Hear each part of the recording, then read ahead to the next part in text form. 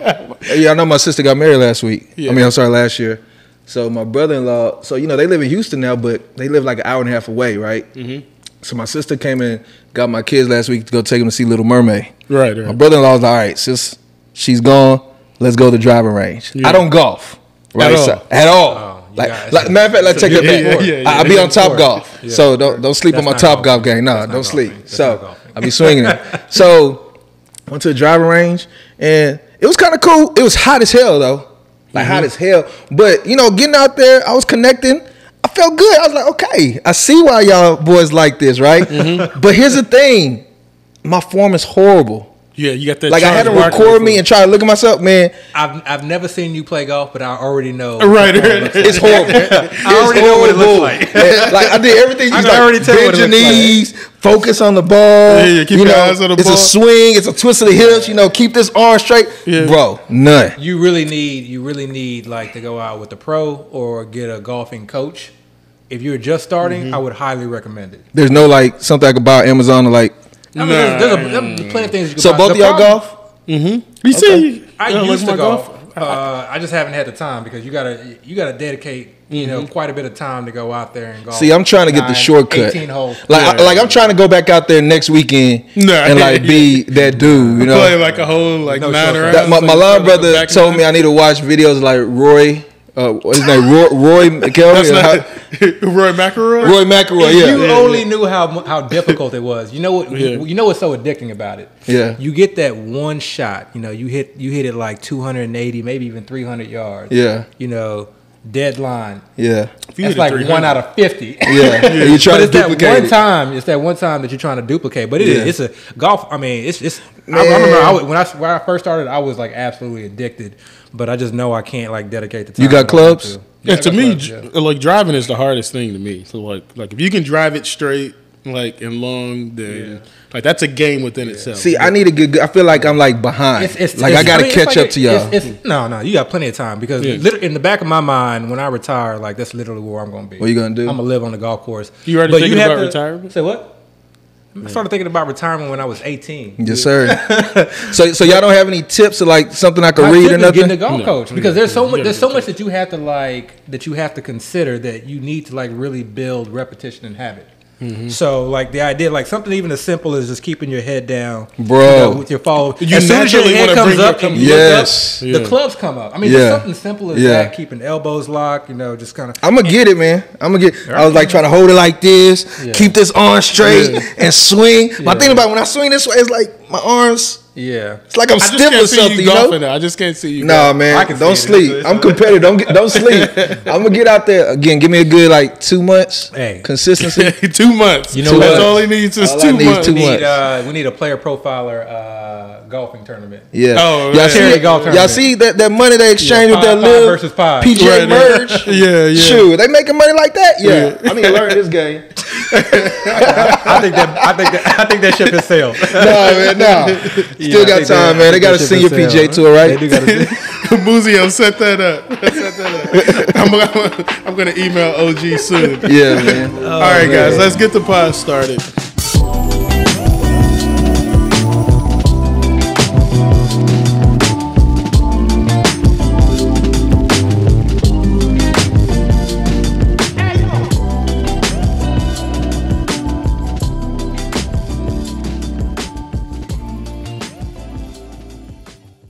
Welcome to First and 15, the only podcast that's trying to get you paid. I'm here with two-time FFPC champion AB. Alongside him is my guy, Dio the Machine. Guys, I want to talk about quarterbacks for a second because it seems like quarterbacks have been pushed up the board a little bit, especially compared to last season. It looks like quarterbacks are being drafted around 4th, 5th round. I've seen Pat Mahomes. 3rd round, man. I've seen 3rd rounders. Right, so like 2nd rounders. I've seen Pat Mahomes go 3-1, but I haven't seen him go in the 2nd. I've seen him go in the 2nd. So especially that's if you're trying to get the that so non-elusive that stack. Yeah, so a lot of people are doing now. Quarterbacks are being pushed up the board this season compared to last season. Yeah. Tell me about your quarterback strategy. Like, do you want to get one early? Are you trying to, maybe get some value? get one late? Like, how are you guys seeing drafting quarterbacks this season? Yeah, I mean, so just like with everything we talk about, because everyone's in different types of leagues, different scoring formats. So, you know, we're really looking at non-superflex leagues here. And, you know, let's focus on redraft for, you know, just to say, you know, the sake of this debate. I think this is a year where really you can approach it in so many different ways. I think that there is value across the board. So if you're like kind of pinning me down, you know, it is June 6th, and you know, what is my QB strategy today based off of the current board, based off of current ADPs? I think I'm looking at doing a couple of different things. I'm really just kind of honestly looking at diversifying.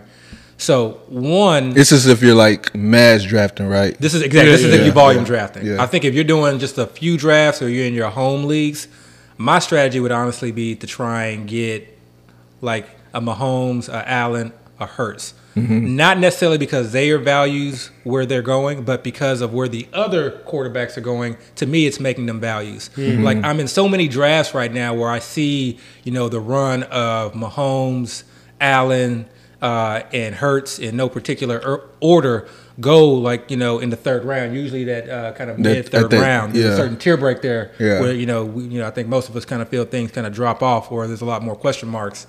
But it's just odd to me then to see quarterbacks immediately go in the fourth round. So, you know, last year we saw the Mahomes and the Allens go early, but then we saw a little bit of a drop. You know, we're seeing guys kind of go later, you know, maybe fifth at the earliest, but really in the sixth round. So in my mind, you know, the value or the ADPs for Mahomes and Allen's really haven't adjusted that much. And I think we all are in agreement that Hurts likely belongs in that tier. You know, that his likelihood of repeat, you know, barring any injury, is pretty high.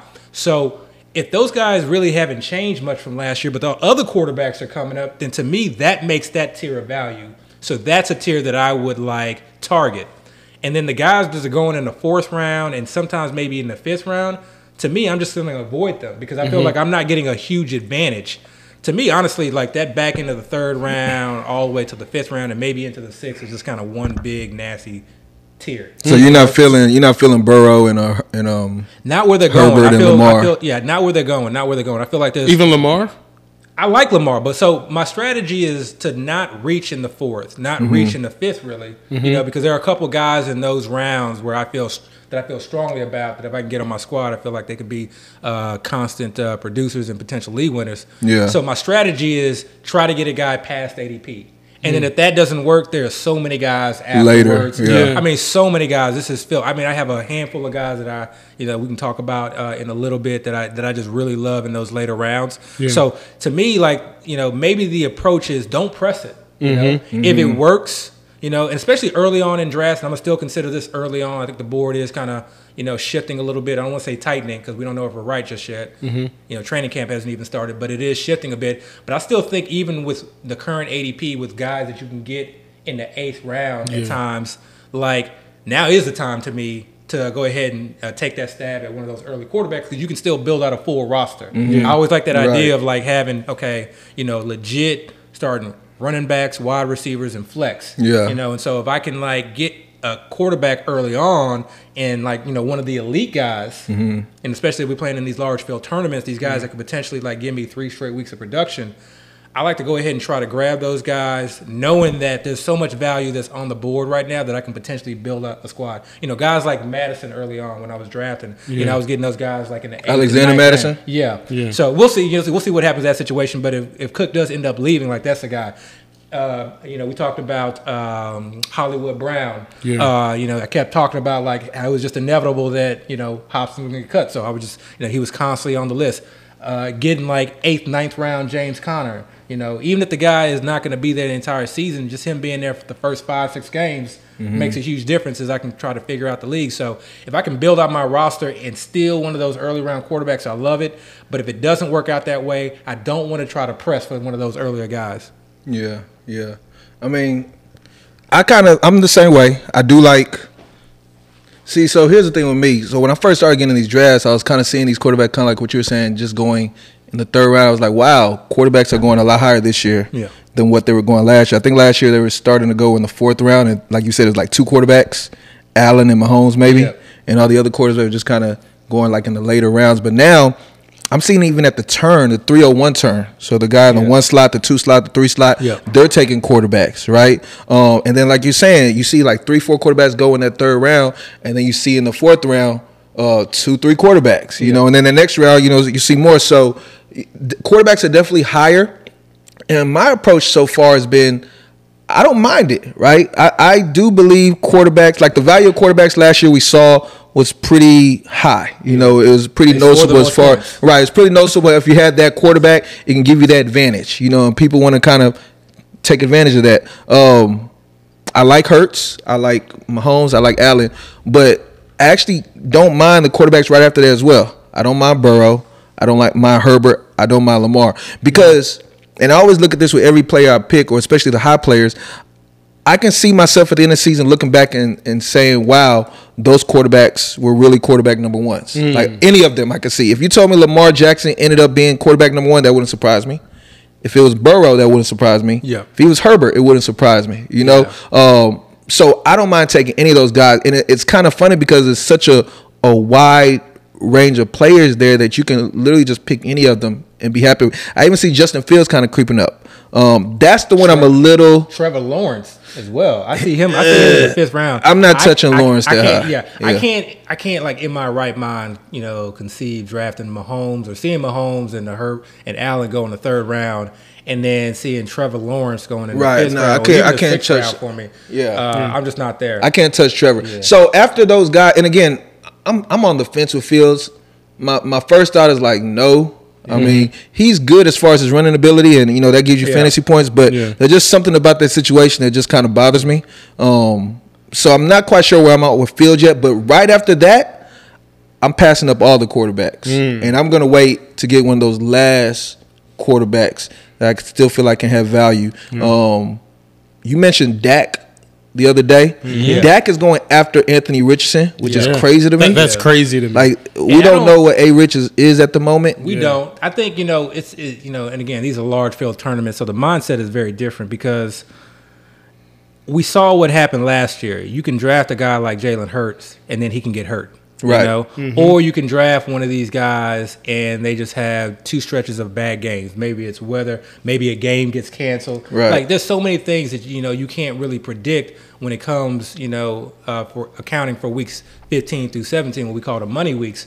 So that's why I think, you know, if you're playing in these tournaments and you're drafting a number of teams, you really do have to diversify. I'm not saying go after all quarterbacks, but like you mentioned guys like Herbert. I love Herbert this year for a bounce back year. I think that team is just being slept on. You know, Keenan Allen, just like he's one of the players like in that 4th round that I just love you know, clicking on. But I think there are a number of quarterbacks, like you said, you can make the case that like, you know, maybe they don't need to finish number 1 overall. They just need to be a QB1 throughout most of the season. You know, give you solid production. What I don't want. This is what I don't want at quarterback. You know, it's easy at the end of the year to look at the stats and say this guy finished as a QB1. I always go back to this. You know, the confidence in starting a guy. You know, the hit rate for when you started him and when you produce. And this is going to be, you know, unique to each player. Right. But if you felt like you did not feel comfortable, even a guy like, you know, Daniel Jones, for instance, who by all accounts had a really good 2022 season. Right. If you that's who I'm drafting, by the way. Say what? That's who I'm drafting. Like that's who I'm. Like you're targeting him? I'm targeting Daniel Jones. I love, and that's another guy I love. I mean, there's a lot of guys. I'd be afraid of Daniel Jones, man. But this is the thing. These guys are going so late that like you can double up. And I remember like before COVID, pre-COVID, I think COVID really changed everything, and I think it's less of a factor now, but I think that we've kind of introduced a new phase where guys are drafting multiple quarterbacks. But I remember being in draft rooms pre-COVID, taking multiple quarterbacks, and I just remember the comments of like, this guy's taking 2 quarterbacks, he doesn't know what he's doing, like, why are you wasting these roster spots and this and that? And I always had this in my mindset that they literally scored the most points. Like, and I'm doing this and I'm drafting this team. I want to hit the nuts when it comes to quarterback. Why wouldn't I take as many swings? Why would I spend more on like these handcuffs? So if I'm drafting later, like I'm definitely I have no issues with somebody who gets in a draft room and you go the approach of just like not drafting some of those earlier guys, and then you're like, you know what? I'm gonna go ahead and get Dak. I'm going to get Anthony Richardson, and then I'm going to go ahead and get a Love at the end. Or if Daniel Jones falls, I'm going to get him. Or you can see the same thing. I love, we saw it in one of our recent the Hardway draft, Austin Martin, shout out. I love that strategy. I've done that a couple times as well, where like you like the upside potential of Richardson, but you just tag, you team him with somebody who has a nice floor, but who also could have a ceiling like a Tua. Yeah. So he was at the end on the out of the 12th spot, and basically just took Tua, Anthony Richardson back to back. So there's so many different ways that you can play it, but I do think that given where the league is, and if you're really trying to win that top money, you need to diversify, because you don't know who is going to put up those monster weeks. Yeah. But I think the problem with that strategy that people were really speaking on was, I think people were taking quarterback early and then also taking a quarterback late. And for me, I don't really like that strategy, because how often are you not going to play that high-end quarterback, right? Yeah. That other quarterback you have in your roster is just going to be sitting there. Those roster spots are valuable. You're going to end up having to deal with waivers, bye weeks. Those are probably going to be the guys you end up cutting first. Or dropping off early, So now, on the flip end, if you do end up taking a guy late, if you do end up taking like an Anthony Richardson or somebody like that, then dabble in number 2, because we don't know what Anthony Richardson is. I mean, we're enamored by this upside. The combine, he killed it. You know what I'm saying? But let's be real. His game tape at Florida was underwhelming. At times he just looked bad. We don't know what type of Anthony Richardson we're getting. I mean, he's going to have Steichen as his coach. I'm not in that camp, but I see where you're coming from. What camp? That his game was underwhelming, or that he I think he's going to produce. I think he's going to produce. No, but fancy wise. I'm talking about when he's in Florida. In Florida, he had a lot of bad tape out there. Like he missed a lot of plays. He had some bad tape, but I think a lot of it was also the offense. The offensive skill play. Whatever the reason, it just wasn't that great. So we don't know what we're gonna get. Of course, now he's in the NFL team, NFL talent. Again, a high end or a promising coach that did well with the Eagles, so he might do well. But even them, how do people feel about Aaron Rodgers this year? Are people just totally just ignoring him? Because I feel like he's going way too late. He's going really late, but people are high on the Jets, and that doesn't make sense to me. If you're so high on the Jets, they have all these weapons. I don't necessarily know. No, I don't think people are high. They may talk a good game about the Jets, but how many Jets wide receivers are people actually drafting, and where are they drafting? Garrett Cole is going in the second round. I'm sorry. You have Garrett Wilson, and then the next off the board, I think, is like Lazard, who goes pretty late. There's not really a tight end that goes off. Breece Hall, people don't sleep on Jeremy Ruckert, but go ahead. Yeah, so so for people to say that they're high on Rodgers, we know Rodgers is not. He's not going to be running like he may have in the past, or these current running quarterbacks. So, when we talk about diversifying, there are certain guys that I'm just crossing off my list. And so you're crossing off Aaron Rodgers? Aaron Rodgers, you don't have to. If you draft him in the room with me and you want Aaron Rodgers, you can have him. Oh, I think that's crazy. I think that's crazy. I think he's still suitable. He's still late. You can fill up your whole roster and get depth pieces and have a quarterback that can actually be startable for you. There's so many other guys I'd rather have. Kirk Cousins. I'd rather have Daniel Jones. There's so many right. I'm not knocking those guys. All I'm saying is, where you can get Aaron Rodgers. You don't have to use high draft capital to get Aaron Rodgers. Yeah, but I wouldn't and you can still start him. QB1. I mean, maybe you won't, but if somebody does, it's not a bad strategy. You can have usable weeks with Aaron Rodgers as your starting quarterback. And that's a player that, again, you could take so late that it's not even going to hurt you. You could take 2 quarterbacks. You can take Aaron Rodgers and Kirk Cousins. Yeah, I guess to me there's just too many question marks. Didn't feel like he played all that well last year. I still think he's an accurate quarterback, but I also don't necessarily know that the Jets, want to be a team that, is a high pass volume team. I don't know, man. Hackett's over there, man. I'm not sure if they have a choice either. And they do have a choice because they have an elite defense. Yeah, they have a really good defense. So to me, it's just one of those situations where there's just enough question marks about, and the fact that he's likely not going to run. There's just enough question marks where I don't see him as a guy with upside. Honestly, I would much rather have Ryan Tannehill. Much rather have. What? No. Come on, man. Would much rather have Ryan Tannehill. Y'all can laugh. Y'all can laugh. If you're in best ball, that's crazy. Tannehill might not even start. Okay. Right. And if he does, he's on borrowed time. Right, he's on borrowed time. Yeah. Clock's ticking. Clock's definitely. That's one of the biggest assumptions of 2023. All right, guys. Let's talk about running backs for a second. A topic that I like to talk about I played running back, so I like to talk about running back. You play running back? I play running back. Stop it. Yeah. You look like a fullback. I know. Okay.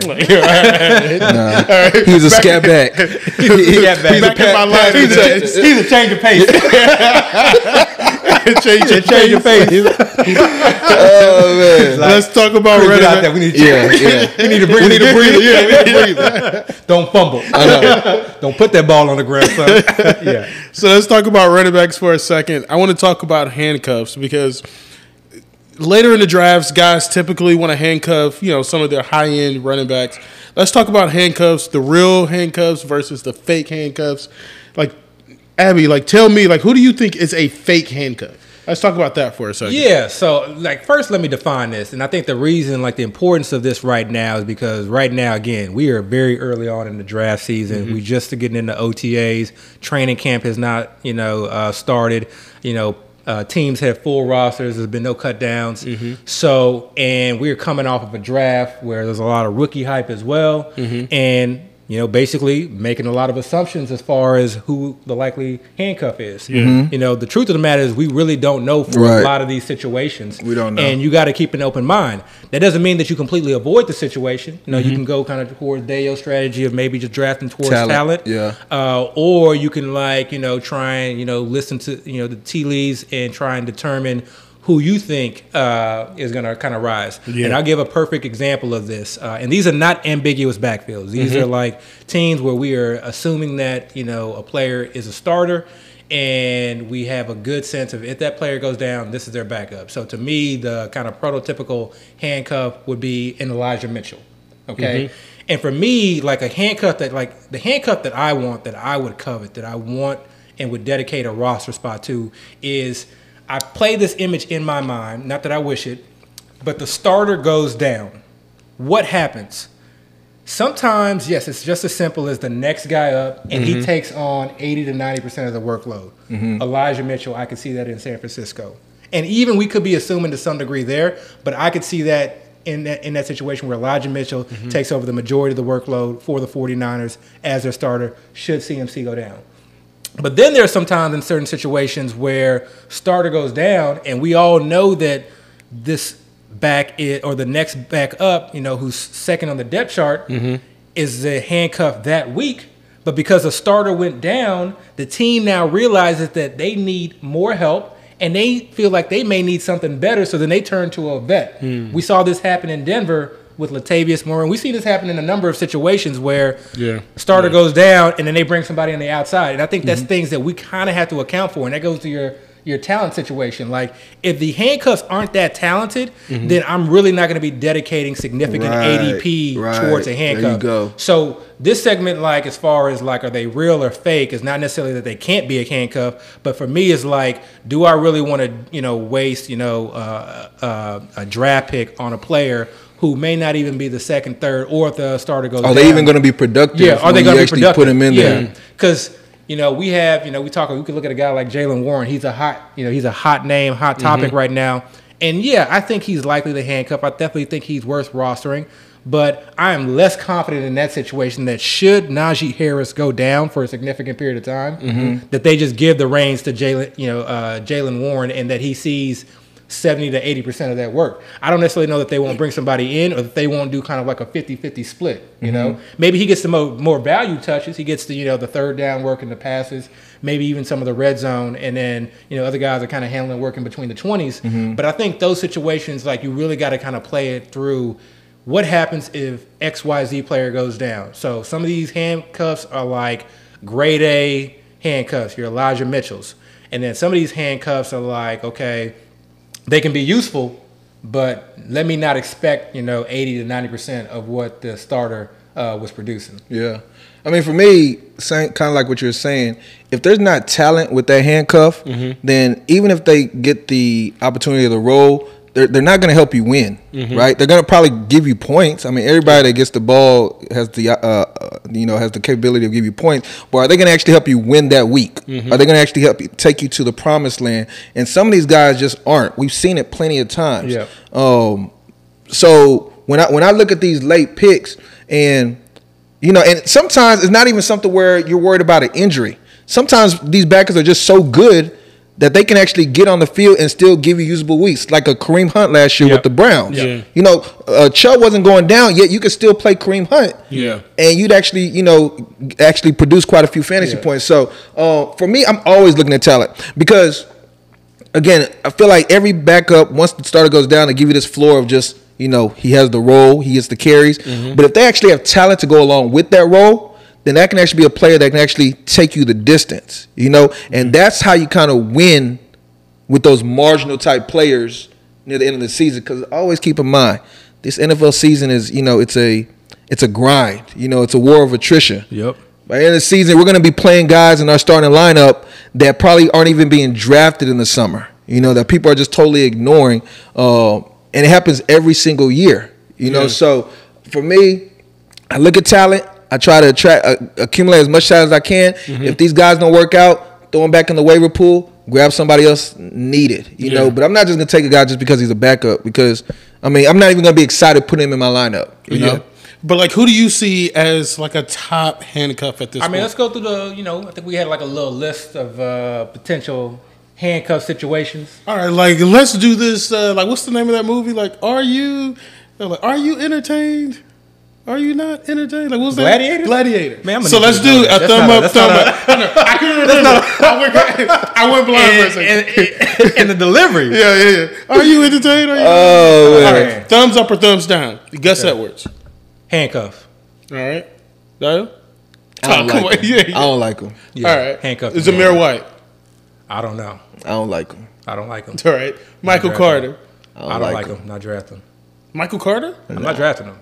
You can have him. He's free. He got his spot taken by Zonovan Knight, and they got Izzy now. Yeah. I mean, they basically told you, like, he could be the backup, but I'm going to just go ahead and listen to what they told me and just not ignore, like, the signs that we saw their lead running back go down, and he was, like, nowhere to be found. He was it actually happened with him. Yeah, it actually happened. And then they drafted somebody. So, Keontae Ingram, I think we all agree on that. So, this to me, this is a questionable because this is a unique situation. Keontae Ingram? Yeah, this is a unique situation because that's that UT logo. No. He didn't go to UT. He did go to UT. Keontae Ingram? Yeah.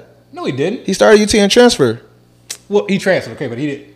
Okay, whatever. Once a Longhorn, always a Longhorn, right? No, he left.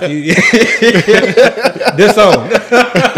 Not a Longhorn. Anyway, so this is a unique situation because the Cardinals are obviously, or not, I shouldn't say obviously, but to me they're in a rebuild, right? Yeah. So does it make a lot of sense for them to like go spend money on bringing in another veteran, bringing in other bodies, or just kind of rolling with what you got? So if Connor goes down, they may not want to dedicate resources. They may just want to see what they have in a Keontae Ingram, or potentially there's somebody else on the roster. But what if he just sucks? Say what? What if he just sucks? They may just want to roll with that. Again, this is a rebuild team. So if he sucks, that's a good thing for them. You know why? Because they get that number one pick. Real life football, but we're talking about fantasy. Like actually being able to use him. You can stuck and still put up fantasy points.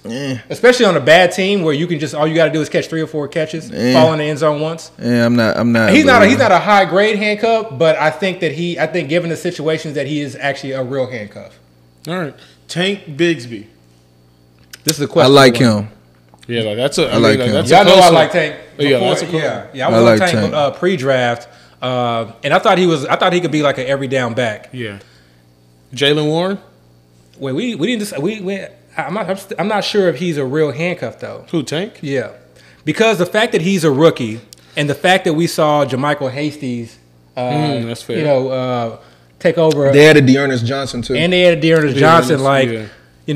We're going to hear a lot of great things out of camp just because he's a recent draft pick and some of the other guys are just not as sexy. But, to me, this is a questionable situation. And actually, we'll talk about that. Well, I think he's the perfect example of he may not be the direct handcuff, but as far as talent is concerned, I think he's more talented than everybody else in that backfield. And if he does eventually get an opportunity, I think he's the type of player that actually can give you successful or usable weeks. Yeah. Well, I don't know so much with Hasty, and I don't know so much with Dearness. So I think Hasty could give you maybe one game, but he's not somebody you depend on. Yeah. Jaylen Warren. I like Warren. I think he's real. I think he's real. I mean, y'all remember last year there was buzz as far as Warren ended up would take that starting job. Take the actual starting job. I mean, just the fact that it was being said and the team didn't deny it or anything, and it was just. It was just something, you know. Well, Najee was a little banged up too, so that I think that was factors into it. It's just one of those situations where he's just like in plus opportunities when it comes to rushing, when it comes to pass catching, seeing lighter boxes. Like he's in different situations than Najee. So I think when you put him in a situation, he's an every down back. I think you look different. So I think that's just something that like we got to consider. We can't just because these guys come in and like well, I mean, don't forget he was an undrafted rookie last year, right? So he kind of like worked his way into that position. So he had to show a little something, right? But all right, let's talk about Zach Evans. North Shore legend, Houston high school legend. I hate to say it, but I think it's I think it's fake. I'm just not a fan of Zach Evans. You not? I mean, I'm a little biased just because I've seen him since high school. Yeah. But I like him though. I do think he has a good skill set. The problem with it, he's a knucklehead, man. Yeah. If you know his history, like he bounced around like 3-4 different colleges. I remember when he was first like getting recruited, and actually his initial team that he picked, I think he like withdrew his commitment and on some odd reasons, and then went somewhere else. I don't know. It was just crazy. He left TCU and let Keandre Miller kind of take up. I don't know. Because he was going to take his job. Maybe Miller is just better as a maybe. But I will say this: like there's not a lot of talent behind him. Right. So there's one guy though, Tyon Evans. I like him. I like him. All right, Dynasty folks. Tyon Evans. I like him. He has the size. He has the size. Look him up. Look him up. He could be a thing. And like you said, there's not much behind him. They still got Kyren Williams. Yeah. Who else? Well, we'll talk about the Rams later. I know people are hating Kyren Williams. He's not dead yet, though. He's not. He's not dead yet. He's not. So he's one of those guys that's probably not going to get drafted, but like literally. That's where like watching you can see him being a waiver wire pickup. This is what you got to do. You got to watch. This is why these week 1 games are so important, and then going back and looking at snap counts, and then but also just kind of understanding like who's in on certain positions and what they're doing when they're in. Yeah. So I'm gonna be looking at this. A lot of these questionable situations. Who's the back that's coming in? When they're coming in? Yeah. Like, what are they doing? Yeah. So. All right.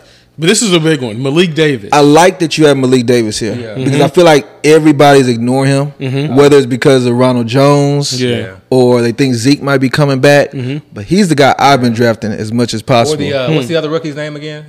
Deuce Vaughn. Deuce Vaughn. I don't know why people are. So Deuce Vaughn was going ahead of him. So I was basically just grabbing Malik Davis. That's nuts considering how small Deuce Vaughn is.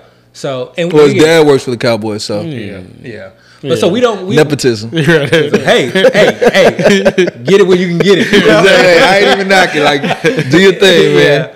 But again, this is one of those situations where, like, Tony Pollard isn't, goes down. Like, does Malik Davis get the reins, or do they bring someone in? This is a team where I can see them bringing somebody in because this is a playoff team.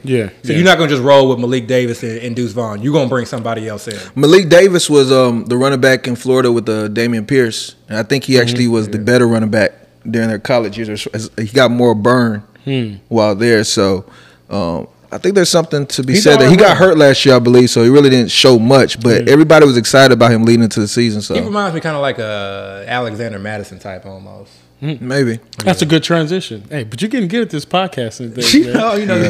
Let's talk about the Vikings for a second. Let's assume Dalvin is out. Madison is the starting running back. Let's talk about the handcuff being Ty Chandler. Or Dwayne McBride. Yeah, or Dwayne McBride. Yeah. I think Ty Chandler. Or Kene Nwagwu. Yeah. Kene. I've been team Ty like all draft, all season. So for me, it's Ty Chandler. I'm going to call him the real handcuff. I still think, it could be the other guys. I'm not, ruling that out. But for me, I'm not diversifying there. Well, for me, I'm just, it's ambiguous to me. Like, I'm not putting my claim on anybody specifically. But if I was to pick one, I'd probably lean Chandler because he has the receiving ability. That, like I said, that Konami code last week for running back. So McBride is not much of a catcher. And again, I mean, sometimes just think like a coach. Like, this is a playoff team. Like, they are likely going to want somebody with experience back there. Yeah, I mean, just 1 year experience. Just 1 year. But even that 1 year in that system is still important. Yeah, pass protection. Hey, I like to. Those things are important. I like to throw something out there, and it might be a little controversial. I don't believe in Alexander Madison being the guy long term there. What's long term? Yeah, I think he could probably start the season, but I don't think he's going to be the true workhorse, and I'm not sure he'll really hold on to that job the full year. You've never been an Alexander Madison guy. he is what he is. He didn't change. The talent all of a sudden zoom into his body or anything. I think what I took notice, and the reason I'm Team Madison, I have been attacking him in drafts, but I try to get the value because you just got to realize that like if Cook does get released, his ADP is going to rise. Madison's ADP is going to rise. So I try not to like reach for him. You don't think his value is baked in already? Who, Madison? Yeah. No. So you think people are drafting him?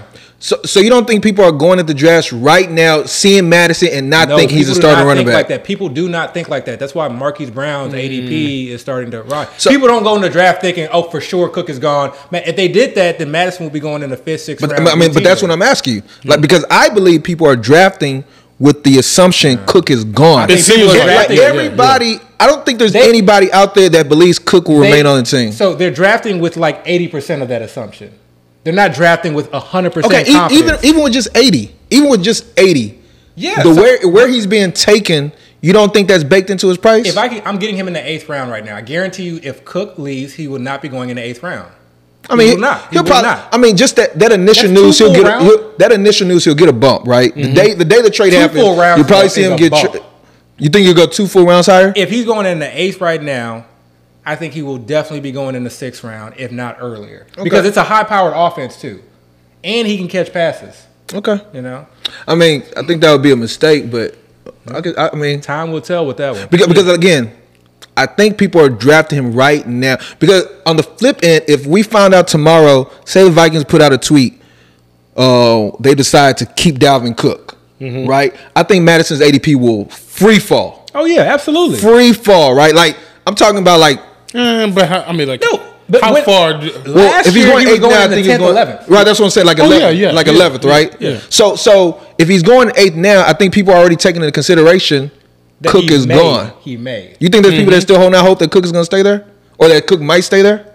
I think so, but like I said, like take it like this: as someone who's drafting Madison right now, yes, I'm trying to take advantage of an ADP and trying to take advantage of a situation that I think is the most likely situation. Okay. And I could be 100% wrong, but I think the most likely situation is Cook is not there, so I'm trying to take advantage of that ADP. Well, if I felt 100% that Cook was not going to be there, I was 100% confident, then I would be taking Alexander Madison probably no later than the 7th, but 6th round every single time. You might feel 80% Cook is gone, right? Yeah. And this is just a total assumption.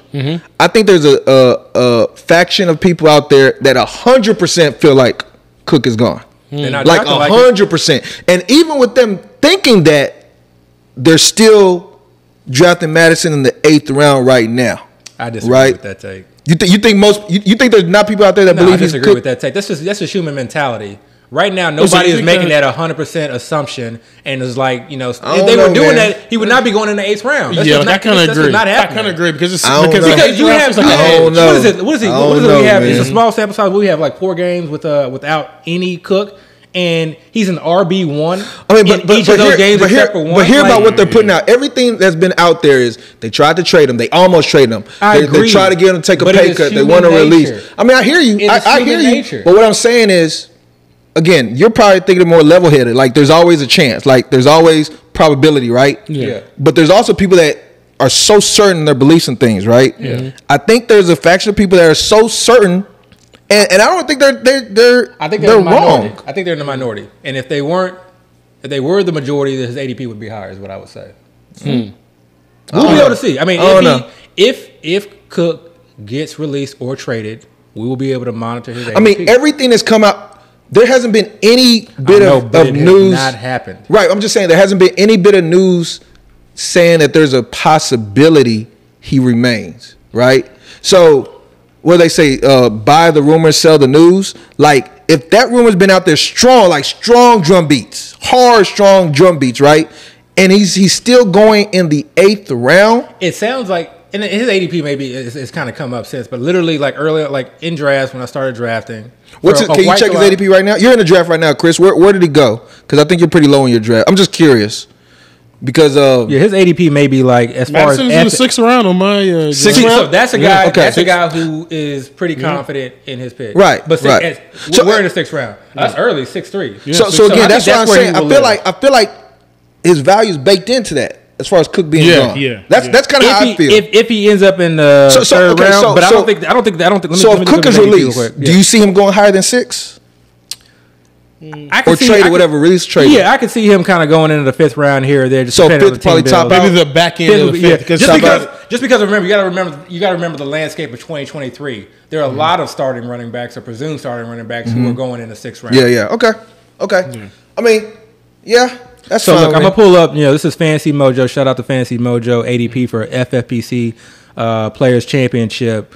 And then, this is just ADP for all of May. He is in, he's going in the mid 7th round right now. Okay. After David Montgomery, but before Javonte Williams. And that's from all the drafts thus far. Yeah. So you would assume that takes into the average the early drafts when people weren't really sure. That's for May. That's specifically for May. Well, we're in June now, so that's including May 1st. So you would think May 1st, there's probably a fair amount of people that still thought Dalvin was going to remain. We can look at that. Now, I would think most people are probably like, we can look at. But let's move on, guys. Let's move on because I want to do one more. Let's talk about Derrick Henry's handcuff. Tyjae Spears or is it Hassan Haskins? It's are we just going to move? Yeah. I have so much Tyjae Spears, it's not even funny. Yeah, I got him a lot in my rookie dynasty drafts. Yeah. But Haskins, he didn't really just show me much last year. What you did. I'll give it to you. And even if you look at how they used him last year, Henry went down, right? Henry went down, and they used who's the guy they used? I'm drawing a blank. It was Haskins. That says enough, right? And they used, but they used the guy that was actually useful, that you can play. And they still didn't give Haskins much burn back too. So if you actually have the opportunity that we're asking for happen, and you can't produce, and then the next year they draft a guy, and they take Tyjae in the 3rd or 4th round this year? I believe the 3rd. Yeah, it's like, come on, like what else are we looking for? Like, what else needs to be shown? I don't think Haskins is that guy. So no, and Tyjae was one of the most productive running backs in college last year. I think the only concern with Tyjae is really just that arthritic knee. Report that came out. And really, we don't care about that in the first couple of years of his career. Yeah, we'll deal with that down the line. We're going to get these Gurley years for now, and then once he falls off the cliff, all right, we'll take him out back. Dontrell Hilliard is who you was talking about. Hilliard, the former Brown or something. Yeah, he's not with the team anymore. No. So the nice thing about Tyjae Spears, though, too, is like it is not out of the realm of possibility that Derrick Henry gets traded. So if that happens, like and he's such a late handcuff too that like I still think Derrick Henry. The problem with Henry. Yeah. Okay.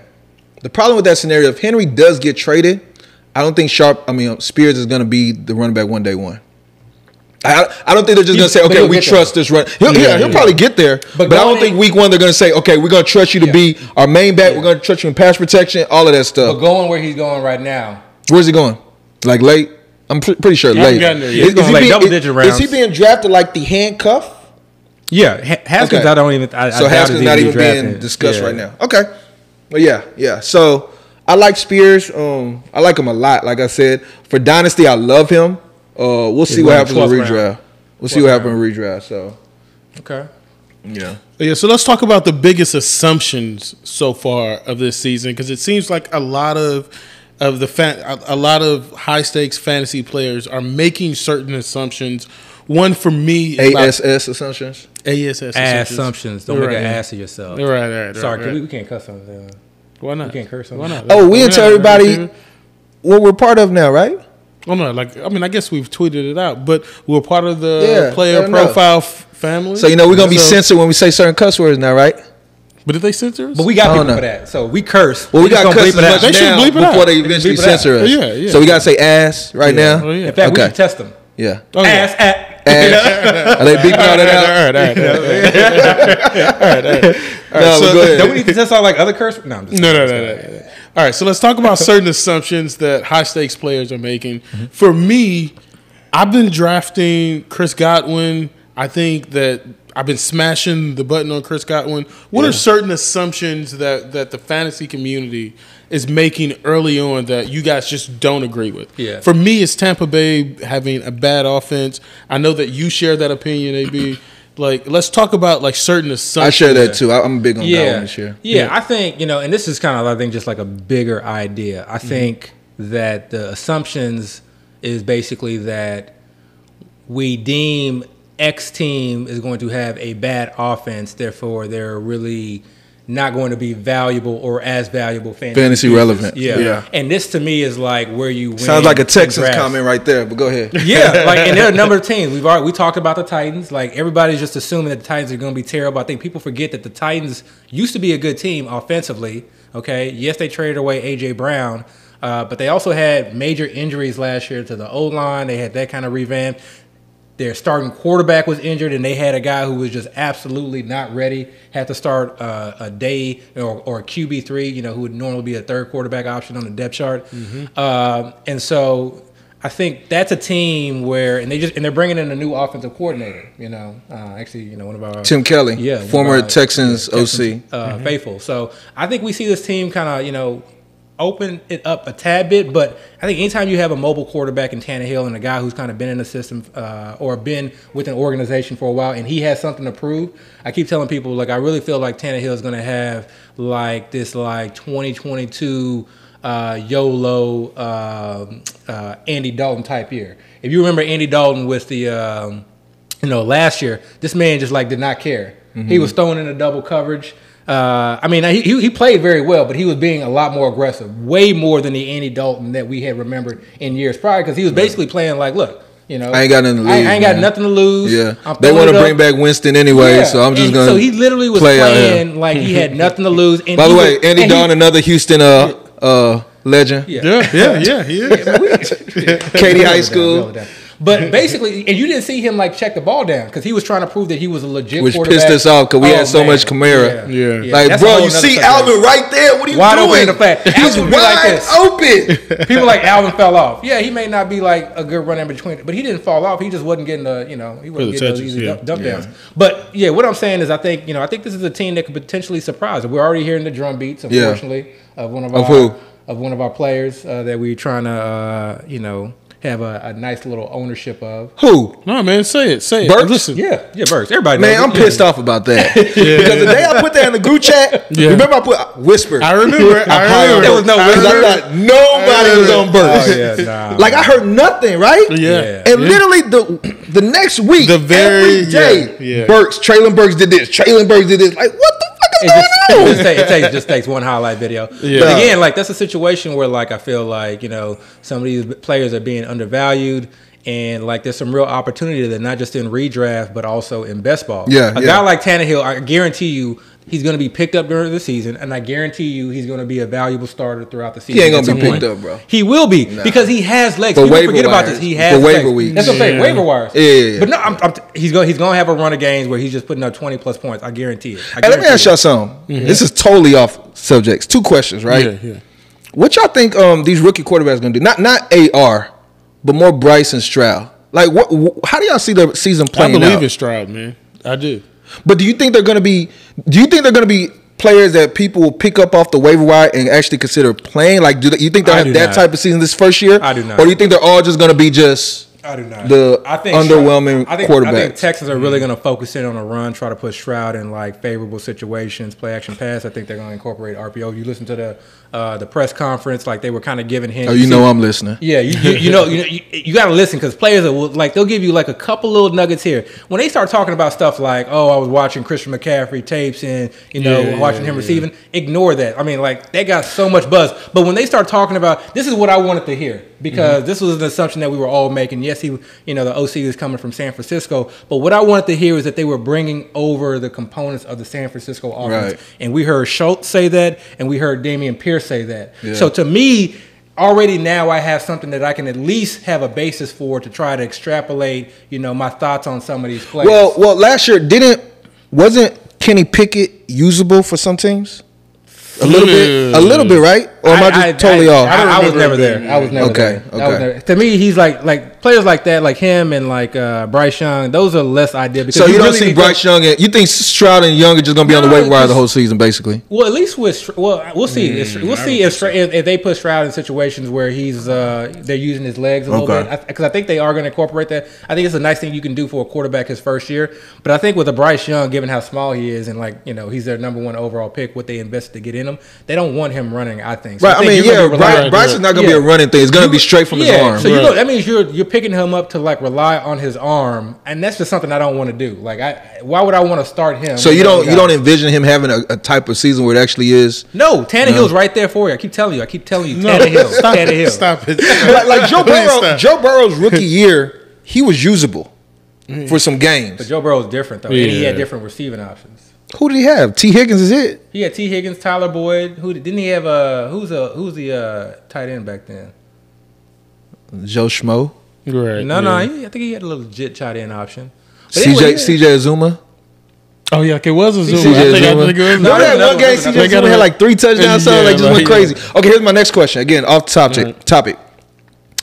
Who's going to be the worst team in the NFC North? Ooh. I put this out in the group chat. People didn't like my answer. I said the Minnesota Vikings. You think they're going to be the worst? I doubt they're going to be the worst. No, no. So this was predicated because I was like, Minnesota really should just like cut their losses now and trade Kirk Cousins. And I think people I remember. Yeah, and people took that as if I was like knocking Kirk Cousins. I'm like, I'm not knocking Kirk Cousins. What I'm saying is like, I don't think Kirk Cousins is good enough to like lead them to where they want to go. Right. And so you either like commit yourself to him like for years because he keeps like just doing this thing where he's just like rolling over his contract because like they like are stuck, or you like try to get like kind of like that slight above average, above mediocrity. Yeah. So I felt like like my example, for where I thought they should like consider trading them was to the Commanders, because Commanders could like be a team that could like. Because you don't like Sam Howell. Say what? You think Sam Howell's a bum? No, so Sam Howell's another guy. Like I probably would rather pick up Sam Howell over any of the other rookie quarterbacks. I talked up Sam Howell today. Y'all made me defend Sam Howell. Yeah, and I'm not even a Sam Howell fan. I'm over bringing up past information. Like he was supposed to be the #1 pick. Well, we were comparing it to somebody else, so that was out of that. Yeah, it was a little bit out of context. So Chris, what about you? NFC North, worst team? Chicago Bears are still going to be the worst. So you still see that? I still see the Bears. That's probably the pick. They still need more receivers there. I agree. I don't believe in Chase Claypool. I don't think that he's going to be a viable option. I think he's not even going to start, right? Mooney and DJ Moore? Yeah. Would you believe in Mooney? Wide receiver 6? No. Okay, I believe in Mooney as a wide receiver too. The issue with the Bears is not their offense, though. The issue with the Bears is their defense. Yeah. Well, so that's what's going to keep them being I was actually hoping, maybe not hoping, but I was interested to see if either of y'all said the Packers. Nah. You know I'm a Love. Well, that's another quarterback that I would draft over. Yeah, you're a Jordan Love guy. Yeah, and I'm pretty sure you're gonna have a whole episode about Jordan Love without expressing your love about him. I mean, we got so many double entendres. No, the reason how many show titles can we get out of that? I mean, the title just wrote itself. Yeah. The reason I was asking the question because Jordan Love is the only unknown quarterback at the moment in that division, right? He's the only one where we really don't know what he's gonna be. True. So I don't know. Yeah. It'd be weird to say the Packers end up last in that division, Yeah, I don't say that because to me the Packers, even though and quarterbacks is a very important position, but to me that the team, like they're just a better overall team. They got some issues on defense, here and there, but I think they got a pretty decent O line. They got some receiving options. They got rookies coming into their second year now. Jaden Reed, rookie. So they're revamped. They're young, but to me they're kind of like revamped. We'll see what they do at tight end with the rookie tight ends. But they got 2 running backs back there, so I think they're going to lean on the run. Yeah. But the way that offense is set up is just like he just needs to be accurate. Okay. And use his legs a little bit. Yeah. So as far as me, the assumptions, and I don't have any kind of specific, this player or this team. For me, it's just y'all know me. I'm always if I see everybody zigging, I want to go see what Zag is doing. Right. So everybody saying this team is going to be bad or this player is going to be bad, I tend to look at those teams or those players a little bit closer to see if there's just a slight edge to be had.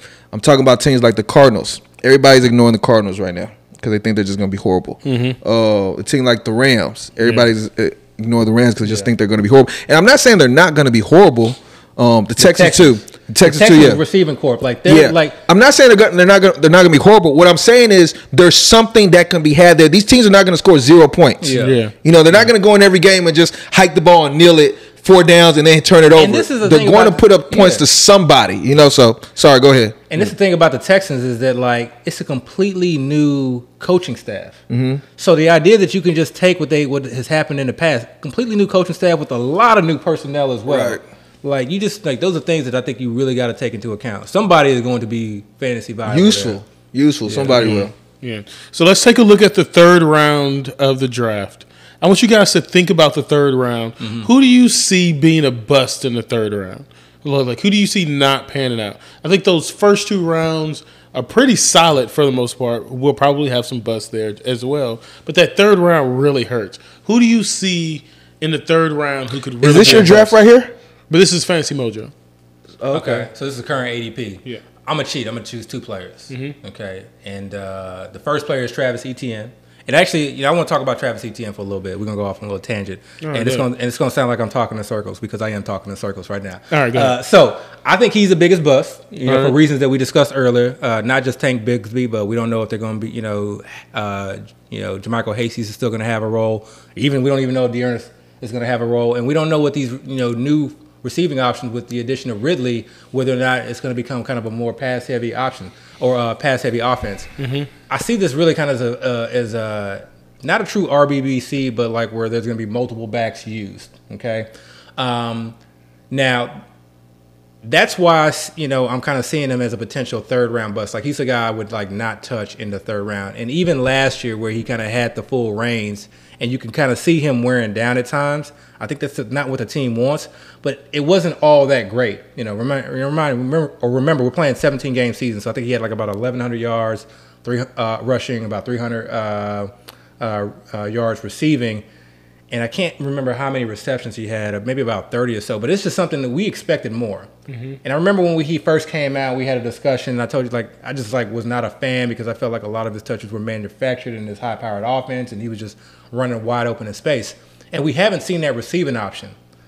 But this is the one thing that I would consider. And I think his ADP is going to continue to drop. And I think this is when I'm going to, potentially consider acquiring some shares. There's a lot of guys that are going behind him that I just love. So he's going to have to drop quite a bit. But what if we see a role switch for Travis Etienne where now that they have legit receiving options on the outside with Kirk and Ridley and Ingram, and defenses have to account for that, including the legs of Trevor Lawrence, what if we now see them actually incorporate Etienne in the pass game, like legit incorporate him in the pass game? And now that you have a Tank Bigsby who's talented and can run in between the tackles, remember, I could, running in between the 20s, carries to me aren't that important. But what if we now see Etienne used more heavily in the pass game? So we see him going from just 2 to 3 targets a game to maybe 4 or 5 targets a game. Maybe we see him actually in the slot position. To me, that is where his value would be retained. To me, that's honestly within the realm of possibility, is that we see that switch. Because to me, that makes the most sense. Like, he is athletic. He is very good in space. He is very explosive. Mm-hmm. So let's not beat him up in between the tackles. Let's give that to Tank Bigsby, and let's put him in space. And let's also get them on the field at the same time. So I think that's kind of a thing where really during the OTAs, off-season, training camp, I'm going to be listening very, very closely. And I am going to be paying attention to seeing if he's split out wide and things like that. Second guy is TJ Hockenson. I'm going to have some shares. Yeah. But I wasn't a huge Jordan Addison guy, but I think this was the perfect landing spot for him. Yeah, where he doesn't have to be a number one and he can do what he does to his best. To me, he's just like a souped-up Adam Thielen. So now I think you don't have Hockenson needing to do what Hockenson was doing towards the end of last year. Yeah. Now you have Addison instead. So I think Hockenson goes back to being kind of a more inline tight end, and I think they're going to need a little bit more help there, especially if Cook is not there. And so I don't know if we see maybe we'll see a couple games where he's getting 8 to 10 receptions, but I think those games are going to be far and few in between.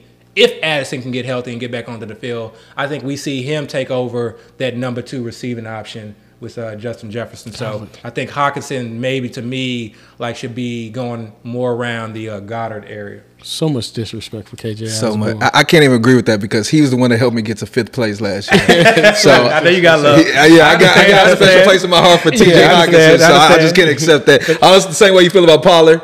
That money that year. Yeah, I can't do that with Hockenson. But the year that Drake won me money, the following year, I was like, I want nothing to do with this. I want nothing to do with Drake. Different. So my guy is, and I don't have any stats to back this up. Yeah. I don't have any PowerPoint or nothing, right? This is no just analytics. a feeling. Yeah, I'm not an analytics guy like y'all, so I don't do that. But my guy's actually DK Metcalf, right? And it's not so much a knock on DK Metcalf or his talent, but it's just more so I think the other options available there are being undervalued a little bit too much. Tyler Lockett had a damn good season last year. He's still very useful, still knows how to get open, doesn't allow us to get. I remember there was like this video that was out last year where it's like every time Lockett caught the ball and he was about to get hit, he would like fall to the ground, right? Like he would just try to avoid that contact. And some people would kind of use that as a knock. Well, I was more looking at it like, okay, this guy knows how to protect himself. He knows how to kind of get that longevity. And Geno actually had a connection with Lockett. But besides that, and I put a tweet about this earlier today, I think Jackson Smith-Njigba might be more significant for this team than what we're considering at the moment. Like, number one, he was a first-round pick. That's already a big deal, right? For most cases, already a big deal. I think he was the first wide receiver drafted in the draft, right? Second. Who behind who? Quentin Johnson. No. He was before Quentin. You sure? Yeah, he was before Quentin. Okay. All right. And then after Quentin was Addison. All right. So he's the first wide receiver drafted. Think back to what Garrett Wilson, who everybody's talking about, is a top 12 receiver right now. Chris Olave, who I saw on reception percentage, was talking about how he's in the top echelon of receivers. Both of those guys said this guy Jackson Smith-Njigba is a better receiver than them, right? Cap. We'll go. It might. Okay. That's the first thought. It's Cap, right? It's like, right. I mean, we all use that. We all use that quote. I understand that. But I use the quote we're myself, not there. We're not in practices with them. Yeah. Something's there. Agreed. Right? Something's there. I might not get it, Agreed. but something's there. And we just might not know how much the Seahawks love this guy. They might say, look, you're going to be in the slot. Yeah. And if you're in the slot, you're our safety blanket. He's probably going to thrive in the slot. Yeah. So when you take all that into consideration, they also brought in Charbonnet, who has receiving chops. Yeah. You know, they have all these new weapons. And for us to just say, DK, yeah, we know what you've done. You know, he has a okay route tree. It's really just more deep passes and like slants. You know, these little simple routes. He's just a big bully out there. Yeah. I just kind of see if anything's going to hurt, it's going to be his production. And if he was taken in the 4th or the 5th, I wouldn't even be saying what I'm saying. But I think he's being taken so high, people are kind of drafting him at his ceiling. And unless they just ignore all these other pieces they added, who are all, again, talented, like we're not talking about pieces that aren't capable of producing. We're talking about pieces that actually are capable of producing. Unless they just don't plan on using them, I don't see how DK can live up to the type of expectations there right now. Devil's advocate or the pro to the DK argument. Okay. The pro is basically they run the same offense where it's mostly 2 wide receiver sets. Okay. And it's Lockett and DK. Okay. And so Jackson is basically. So do you think they're not going to play Jackson? You think they're not going to play 3 receiver sets? I think Jackson is basically the Lockett replacement. I think they saw an opportunity. So you think they're going to bench Lockett this year? No. I think for next year, I think this is. So you don't think Jackson's going to be useful this year? Is basically what you're saying? No, I don't. Okay, I don't. See, and that's kind of where we disagree because I do think they have a role in mind for Jackson. It would take a head coach who's just sort of kind of micromanaged and dominated the offensive philosophy for him to now change and say, "Oh yeah, now I want to throw the ball." Let me ask you this. And now I want more 3 wide Let me ask you receivers. this. And let's not forget though. Also, they also did draft Zach Charbonnet as well. Yeah. After they just drafted Kenneth Walker. So right. I still feel like this is a team that's mostly going to use. Well, let me ask you this. But the last thing is that like, I think Metcalf had one of those like inefficient, unlucky years. So when we talk about like regression, I think he's a candidate. You think he's going to regress the other way, the positive way? I think he's a positive. Let me ask you this: if the Seahawks right now, as is, had Gary Wilson on their team, do you think they would not play Gary Wilson? Or how do you think that would play out? Because I don't think they would. Because again, I think you don't think they would play Gary Wilson. Think about the head coach. Remember, they drafted Rashad Penny in the 1st round and did not pay him. No, first round. You're right. First round. But he was also hurt though. He was not hurt. He was not hurt when he got hurt that first season. He did, but he was not hurt when they were still putting him on the bench. They drafted him in the first round. Everybody was talking about because that's when Chris Carson was actually showing out, though. But they drafted him in the first round. So what I'm saying is Pete Carroll is not afraid to just take a player and sit him on the bench. Even when Rashad Penny and both Kenneth Walker were healthy last year, at the same time, it was still Rashad Penny. I think that's a different situation because I think if Penny didn't get hurt, he would have got that first opportunity to show out. I think because he got hurt, Chris Carson got the opportunity. No, he didn't get hurt at the beginning of the year, though. I don't think he started the season. I think he got hurt to come out the gate. I mean, we can look back at it, but again, just if they don't have this major role in mind for Jackson Smith-Njigba to start off the season, I don't see why they would have drafted him in the first round like that. There's a couple different things with this, though, too. So it's not just the head coach and the offensive system that they're going to want. Are they going to be more 2 or 3 wide receiver sets? It's also like the quarterback is Geno Smith, and yes, he played well last year. And the offense is an offense. The offense is a first read. The offense is a second read. He's not going to be somebody that's going to go back there and like kind of pre-read the defense and then know exactly where he's going to go, unless he just sees. So you don't believe in Geno too much. Not that I don't believe in Geno, but I believe that DK is the number one option. So I think he's going to look to DK's way first. Oh yeah. And then he's going to look to Lockett's way second. Right. And then Jackson's way third. And I'm not arguing DK being number one. I'm definitely not saying take any of these receivers over DK. Yeah. By any means, it's just more so. There's so much of the pie, right? There's so much of the pie, and I don't know if all that's going to go to DK the way but then you would for that third round cost. You would need the offense to change for them to. I think the offense might change a little bit. A third wide receiver. Yeah, I do think that might happen. What indication is there for that, though? I mean, action, right? They drafted a receiver in the first round. They also drafted another running back when they didn't need to. Right, and I think they're going to use both those running backs. And in the dynasty world, that hurt Kenneth Walker's value a little bit. Yeah. Because I mean, Zach Charbonnet was considered a top 3 or 4 running back in the draft for a lot of people in the dynasty world. So when he was drafted by the Seahawks, I mean, the initial reaction was, oh no, first of all, why the hell did they do that? And number 2, this dings the hype on Kenneth Walker. You know why they did that? Number 1, historically, they've just had terrible luck when it comes to running back staying healthy. Yeah, I agree. And it's really caused a lot of issues. Even Kenneth Walker got hurt last year. So, exactly. Yeah. So, and they needed running back replacements. Yeah. Okay, they needed running back replacements. So they wanted to shore up that running back room because they are a run-first team. Yeah. Pete Carroll is a defensive minded, and they've done a lot on defense. To me, I think that's kind of understated is what they've done on the defensive end. But like they want to win with defense. They want to control the clock with running the ball, and I just don't see them just like opening up the offense, getting 3 wide receivers out there to include. I mean, it's one of those things where we won't know it until we see it. Yeah. Right. Yeah. And if they do it, I'm not going to be shocked. The track record obviously isn't there at the moment, but they also have not had this type of talent, all 3 position groups. All 3 receivers as well as 2 high-end running backs. I mean, Chris Carson was good, but he was still a 6th-round pick. Chris Carson was good. Though. Yeah, he was good, but he was still like now you have 2 running backs back-to-back years you drafted in the top 3 rounds. Chris Carson was better than Kenneth Walker to me.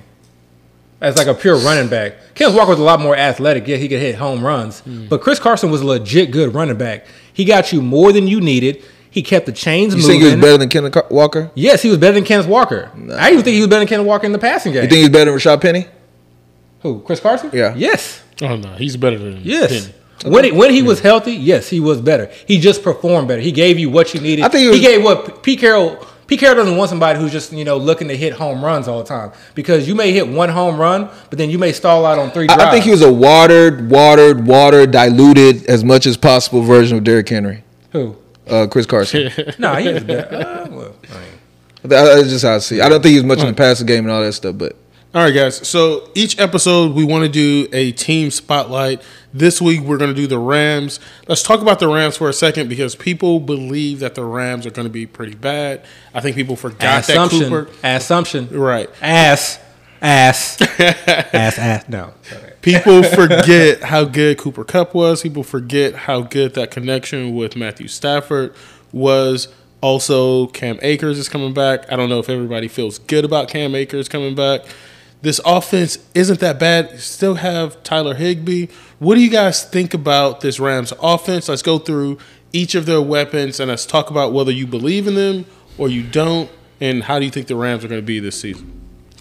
Yeah, man. This again just kind of goes like to piggyback off of the last discussion as far as like assumption goes. I don't necessarily, I think I think people are seeing Cooper Kupp as a top end wide receiver, and rightfully so. I think he's going to be fully healthy from the from his injury from last year. By all accounts, there shouldn't be any residual effects. When we last saw him on the field, he was the true number one wide receiver. I think an argument really could be made that he should be the wide receiver one. And I think as we kind of get closer, we see him like in training camp, and we know that Stafford is there, and we start hearing more positive vibes. Like, I think we could see him going in like the top 2, top 3 range. In my mind, like I already have him like as number 3. I have him 3. I mean, him and Hill. 3 overall or third wide receiver? 3 overall. Yeah. Oh, wow. I really like what Kupp gives you from a standpoint of ceiling and just overall floor. I think it's just something that like you can't beat.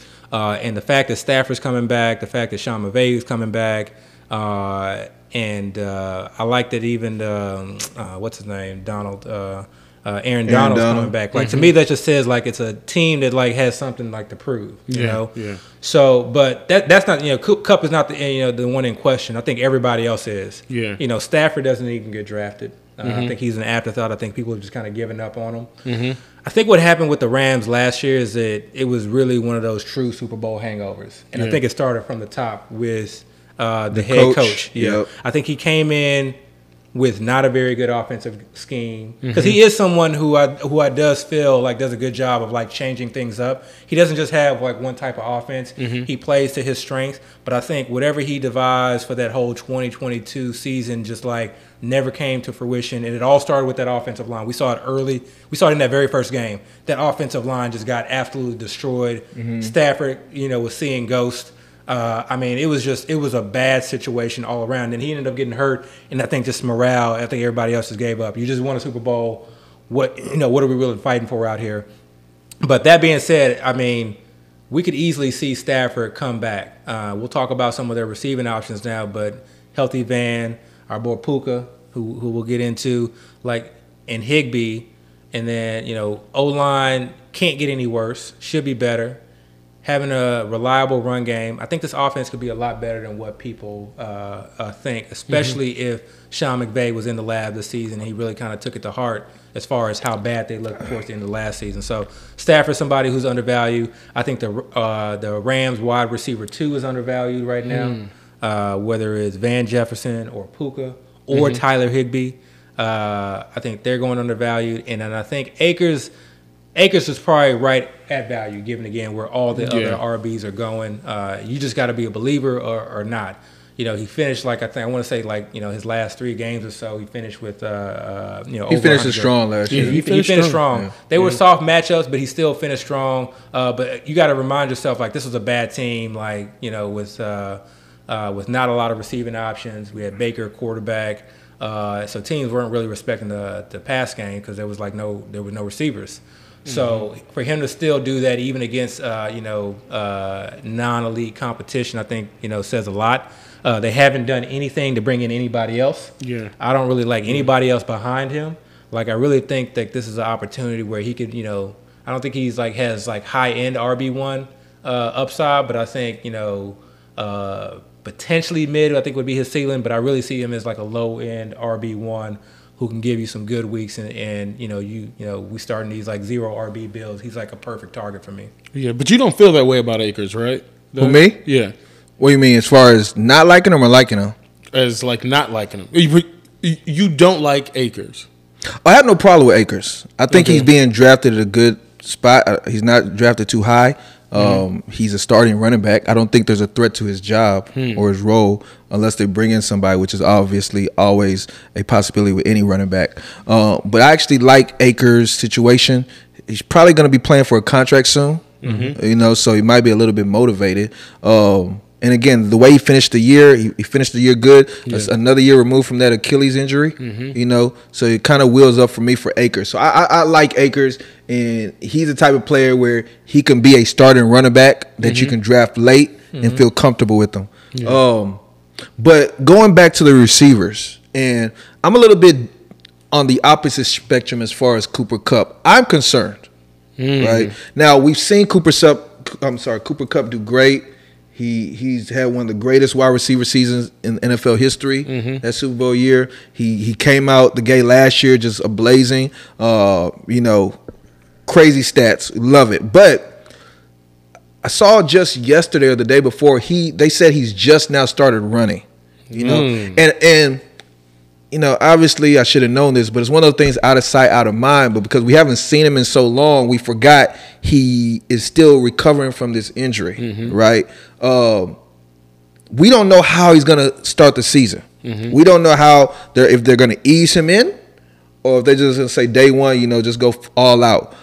With the way that team is just kind of maneuvering right now, all their moves, these trades, Stafford still kind of coming back from injury, things like that. The coach this offseason was questioning whether he even wanted to return this season or retire. I'm not really sure what I expect from Kupp, and I don't have a problem with Kupp, but I think everybody that's drafting right now is drafting him with the assumption he's going to be the same Kupp he was before. Yeah. And I'm not saying that's not possible, but you have to take the consideration of him not being the same Kupp. Him still kind of working his way back. And if he's still working his way back, is he going to pay off that? What is he going, like 5th pick right now, 105? Yeah, as far as ADP. I think from an injury standpoint, everything that I've read and just talking with Carlos and just kind of seeing all the other physical therapists, orthopedic kind of projection and outlook for him. I don't think anybody is concerned about his injury. I think everybody feels like he's ahead of course. Maybe they given like where when he had the injury, when he had surgery.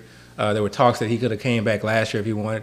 I think they're just being like extra precautious. Maybe, and they might be, and they actually might be being extra cautious. And who's to say they won't take that into season being extra cautious? I just don't know what's going on there. And again, just the fact that they said yesterday he just started running, which means he hasn't even been participating in these OTAs at all. It just makes me just kind of hesitate a little bit. Now, with that being said, again, Cooper Kupp is what he is. Nobody's even really having much of a discussion. And you don't got to take him at number 3. Like, I'm not taking him. It's all perfect. He's gonna go first round. No matter what. If you have the 112, even if you hate Cooper Kupp, if you have the 112 and he's there at 12, you're taking Cooper Kupp. So that's not even the discussion. It's more these ancillary pieces. So, and I know you don't like him, but Van Jefferson's still there. Van Jefferson's in the contract year. Van Jefferson actually didn't look bad before they brought in A-Rob. A-Rob kind of made Jefferson kind of push back on the depth chart a little bit. But Van Jefferson might be a thing. He's a second-round pick from Florida like 3 years ago. Knows the system. Other than Kupp, he's the longest tenured receiver on their team. And again, it's a contract year, so I wouldn't be surprised if he's a thing. He's probably somebody that's totally undrafted, somebody that can be a waiver wire pickup. He goes late. He's being drafted? Yeah, I have a couple shares. I'm not a believer in Van Jefferson. You actually drafted him? Yeah, I've drafted him. Good for you. He goes late. I'm job. not believe. I've never been a fan of Van Jefferson. But you still drafted him. That's smart. What I have not drafted is Puka, and I need Well, let me get to him in a second. Yeah. So after Van Jefferson again. Van Jefferson, good size, contract year. That's the thing. Then you still have Tutu Atwell. Now, Tutu Atwell, he hasn't really done much. He was drafted 2 years ago. Another second-round pick. Small. Extremely small. Too small. But he's fast. Extremely fast. Too fast. Extremely fast. It's like when I was writing out some notes. Like, I wrote in small letters, small. And I wrote in big letters, fast. Like, because he gives you both of the end. If you utilize him right, put him in space, design. I mean, we're talking about Sean McVay, one of the greatest offensive minds in the league. If he could figure out a way to utilize, you have to wonder, why do they take this guy in the second round? But he's one of those guys. He's not startable. He's not draftable. He's a guy.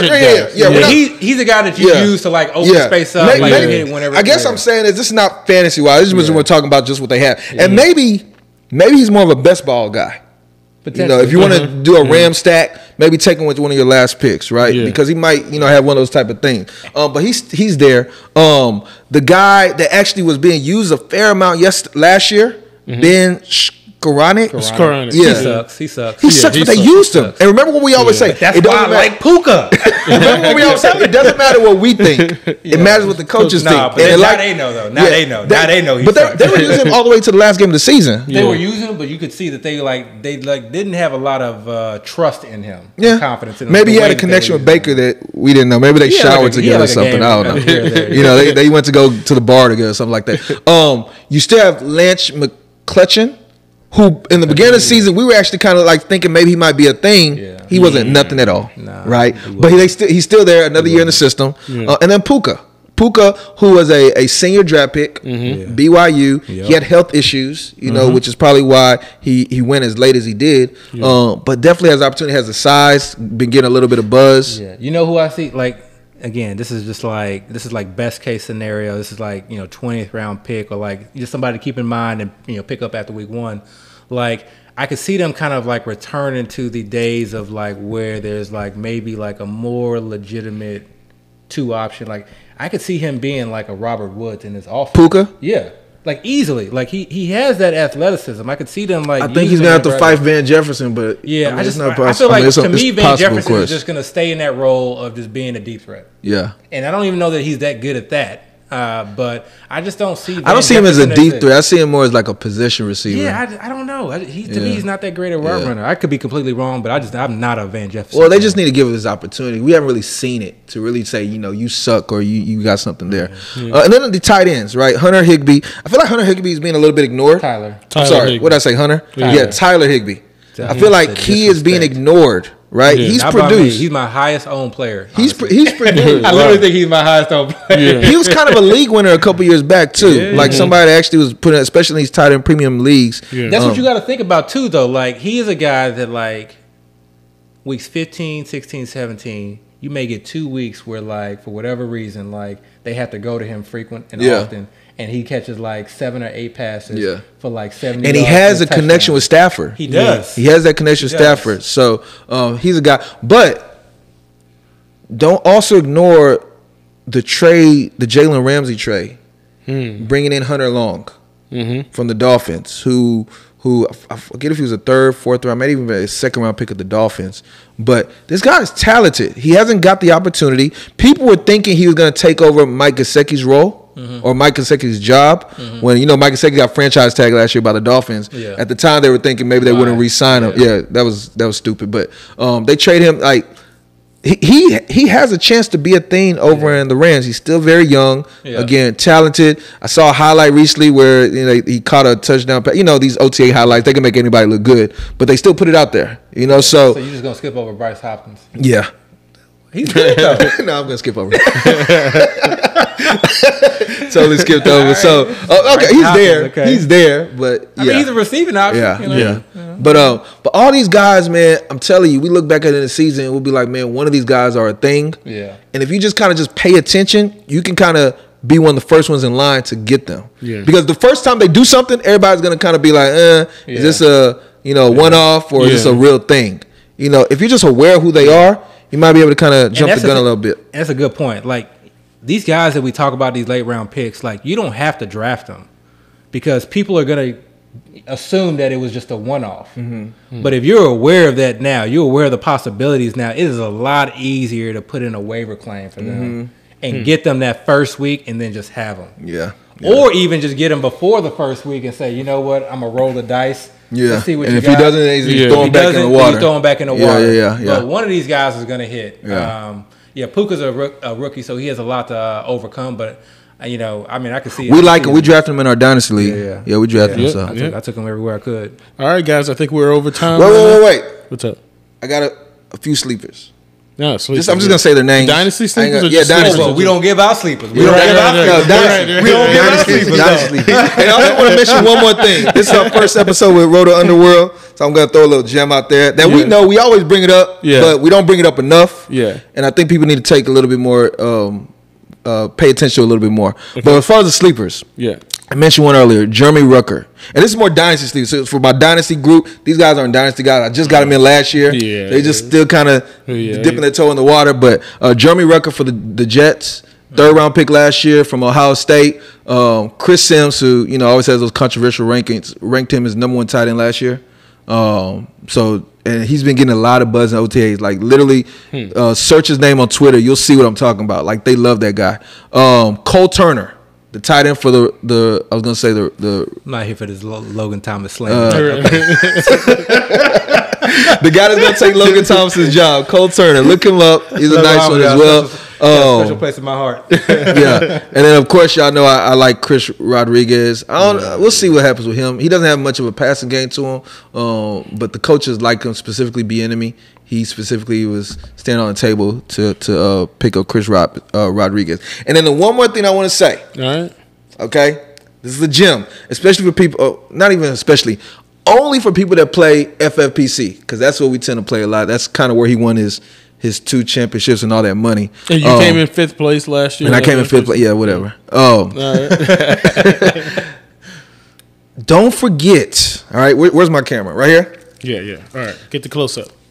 Don't forget the first game of the season, that Thursday night game, is a free look. Mm-hmm. So that means we're talking about the Chiefs and the Lions.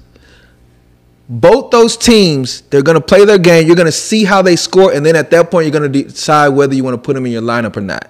So with that being said, and I'm not talking about the obvious ones, the Kelce's. I know where you're going with this one. I'm not talking about the Goffs or the Gibbs and all of them, or the Amon-Ra St. Brown. I'm talking about the kickers, the defenses, the wide receiver 2s and 3s. all these ancillary pieces. Just draft them. Just draft them, right? You see how they play out that first week? If they suck, throw them out there, pick somebody else up. It's not a bad, if you got a free roster spot, just a guy that just like, you got a roster spot to burn, you just didn't draft well, or you just got to pick a line or a cheat. Just Josh throw Reynolds, them on there. Marvin Jones. Yes. MVS. Sky Moore. Justin Ross. Justin Ross. Rice. That's what I was going to say. Rasheed Rice. Justin Ross. Laporta. Yeah. Sam Laporta. But those guys have been drafted. But yeah, he's drafted, but he's still drafted late. Yeah. He's a one-up. Again, you're drafting what's the kicker for the Chiefs? Buckner. Yeah. But Patterson, Riley Patterson, the guy that was with the Jaguars last year, that did pretty good. Yeah. He's an option. I wouldn't even mind drafting the Lions defense, because Jared Goff. You never know, KC right? defense, Jared Goff. Yeah, KC defense, Lion defense. Just see. And if they suck, you can throw them out. If they're good enough, put them in your lineup, you got free points right there. Bank your points. So Jared Goff is a good guy. Like if you're kind of concerned about your starting quarterbacks first, Jared Goff. Jared Goff is a good option to go with. Yeah. And then if he fails, Ryan Tannehill. Yeah. Well, all right, come on. I don't put too many gems out there, but on that note, guys, we are out for this episode. Yes, sir. Please like, rate, subscribe. We're out. Yes, sir.